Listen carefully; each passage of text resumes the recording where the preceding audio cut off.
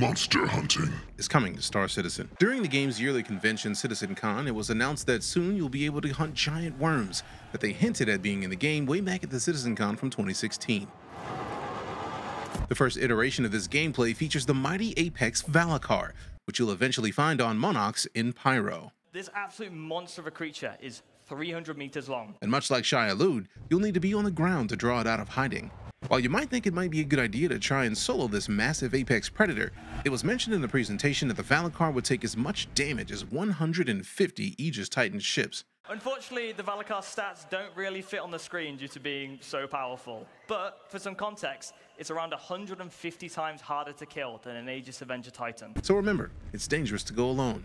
In fact, you'll need both ground and air vehicles, so have a large squad ready when you squad up. Keep in mind it has multiple ways to defend itself. The deadly Valakkar has a variety of ways of killing possible threats. It can spit sand,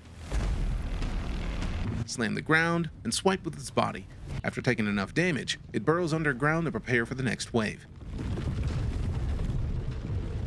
If you're curious about how you know its damage state, they'll be implementing battle scarring all over its body so you know just how close you are to finishing it off. We know how much of a large fight the Apex Valakkar is, and we need to communicate that in a diegetic way. You'll see its skin getting more battered and bruised as the fight progresses. There are also multiple sizes. In addition to the Apex at 300 meters long, the Juvenile sits at 5 meters and the Adult at 15.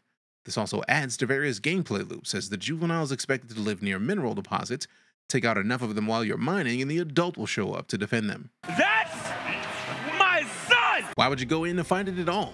Obviously, loot. Currently, there are 2 major resources you can get from it. Precious Pearls you'll need a mining tool to extract, and Valakkar Teeth, both of which require a max lift tractor beam and will be used in the upcoming crafting mechanic.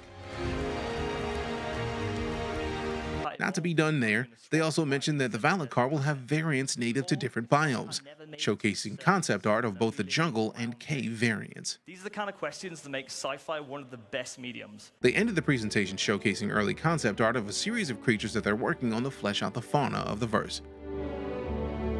Considering they said the gameplay from the presentation was from a build that as of the day of the presentation was last week. That was from a build last week. We have some good polishing to do on it, and we didn't want to hold it off. We just wanted to give you an honest view of where we are. I'm guessing the Valakkar may be coming to the verse sooner than we might think. But as always, expect to see it when it's much closer to done, even though they're on track to drop Pyro to the live servers by the end of 2024. Are you excited to hunt Apex Predators in Star Citizen? Drop a comment with what you're going to do with all the pearls, teeth, and UEC you'll be earning while taking down this massive predator. If you enjoyed this look at monster hunting, like and subscribe for more.